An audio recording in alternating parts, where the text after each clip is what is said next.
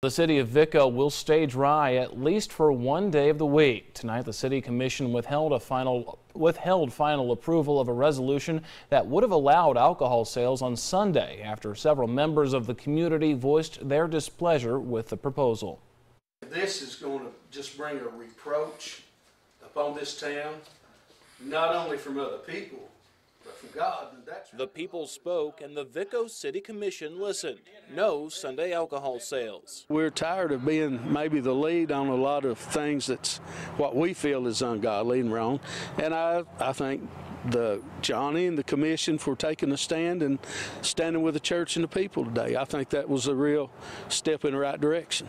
The city passed a first reading of the resolution 2 weeks ago that would have allowed people to purchase alcohol on Sundays, but the measure was met with strong opposition at its final reading Wednesday. But seriously, what's one more day of selling beer going to, it's not going to make us right. Proverbs 21 says that wine is a mocker, strong drink is raging.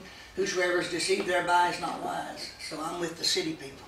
Vicco Mayor Johnny Cummings had hoped the resolution would pass in an effort to generate more revenue for the city.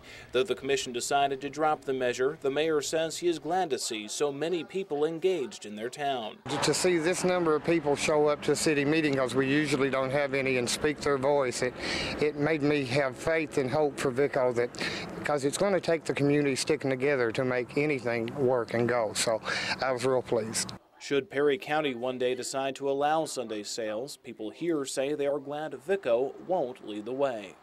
Under Senate Bill 11, which went into effect earlier this month, all Kentucky cities and counties can choose to enact ordinances allowing Sunday alcohol sales regardless of their population.